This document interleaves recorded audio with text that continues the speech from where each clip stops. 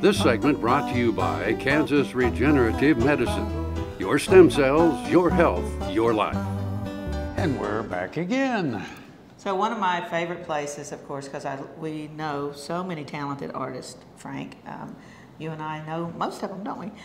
So the Strecker-Nelson Gallery in Manhattan, which is right there on the main drag, it's just a gorgeous, gorgeous gallery. And Jay and Barbara are the most wonderful people.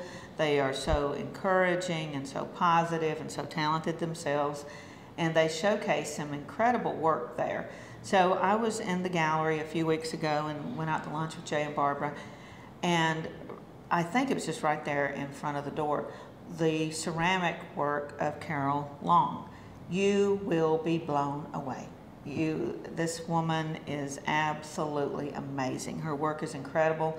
And as I was mentioning her to several of my friends, they said, oh yeah, I have one of her pieces. And they're just awesome. But check out the Strecker-Nelson. Tell Jay and Barbara that we sent you over. They're so supportive of the community. Like I said, so encouraging. So many of our friends have had exhibits over there. Barbara Waterman Peters, Larry Peters, Callie Krallman, of course.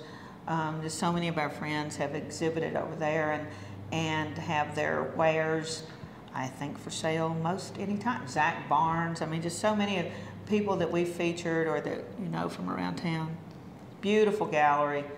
Always nice to go to downtown Manhattan. So much cool stuff to do there. Let's take a look.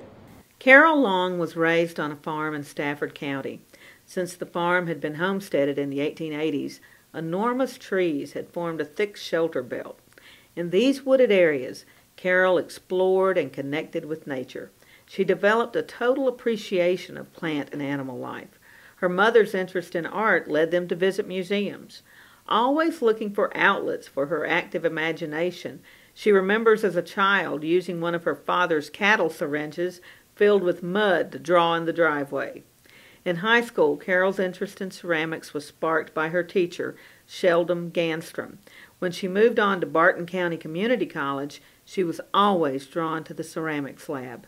Among her mentors was the late Glenda Taylor. Carol draws influence from plant and animal life and is fascinated by the small complexities of the micro aspects of nature. Her work continues to evolve as she experiments with new ways of expressing the tiny, beautiful, intrinsic qualities of nature that we often take for granted. Carol's work has been featured at the Strecker-Nelson Gallery in Manhattan and can be found at Bella Luz in Wichita and the Courtyard Gallery in Lindsborg. She also has a booth each year at the Outdoor Living Show in Wichita. Carol has taken on 2 apprentices, Mark Freeman and Bambi Freeman. Carol is thrilled with the new energy in her studio and is looking forward to new venues and future expansion.